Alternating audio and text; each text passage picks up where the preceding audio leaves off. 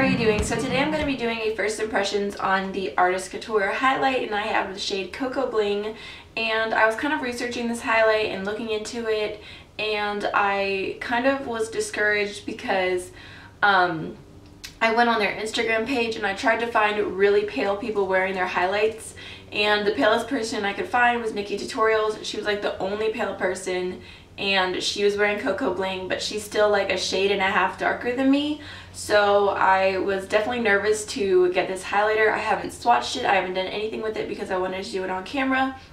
And I figured that if I couldn't find anything, like even on YouTube really, I couldn't find really pale people like trying this highlight, that you guys can't find it either. So I figured that I would buy it and it would help you guys as well, is what I'm trying to say.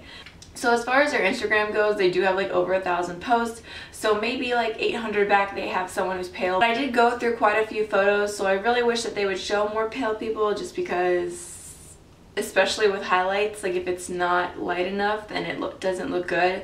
Like sometimes when it's hitting the lighter it'll look good, but then whenever you turn your face and you can see like the dark bronzy like undertone, it's just a hot mess. So fingers crossed. This was kind of expensive. I believe it's $29. So the first immediate con, and I think that's what everyone feels about these, is that they are a loose powder, so obviously they're going to be a little bit messy.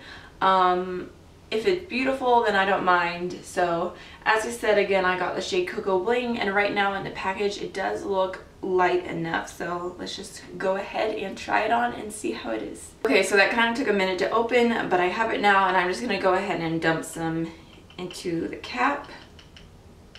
Okay, so I'm just gonna swatch it real quick. I just have a little bit on my finger. So there's what it looks like. Like looking at it right like this way where I don't have the light on me, I was just thinking like this doesn't look magical, but then when you turn it to the light, it has such a glow. So I'm going to use my Anastasia A23 brush. This is like one of the best highlighting brushes out there. I'm just going to pick up a little bit of product and adjust my mirror. Okay. Holy crap.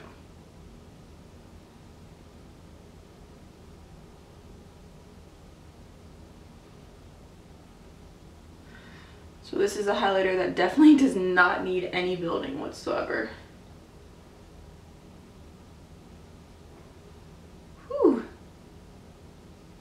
So I definitely don't think it's too dark. Like whenever I look from the front, I don't really have a glow, but also it doesn't look bronzy either, so it's okay.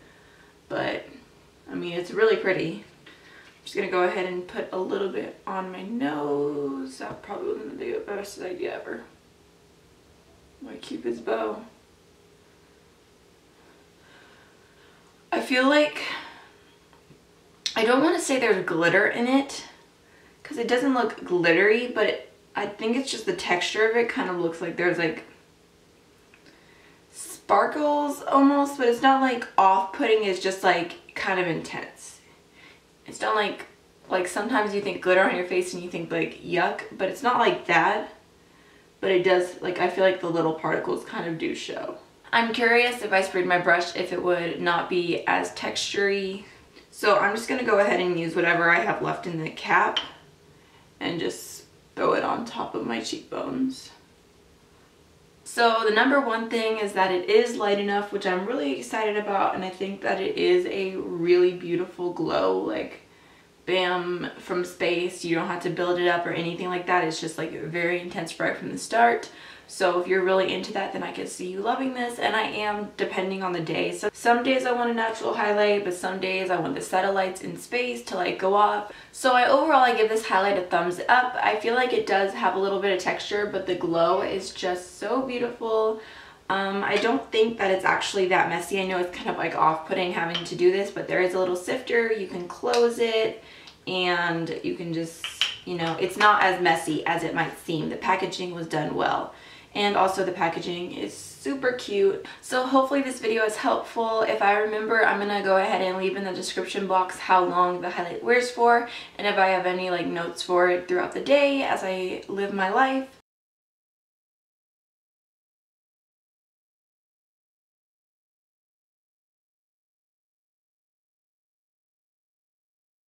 But if you have any questions, feel free to leave them down below, and I'll see y'all in the next one. Bye.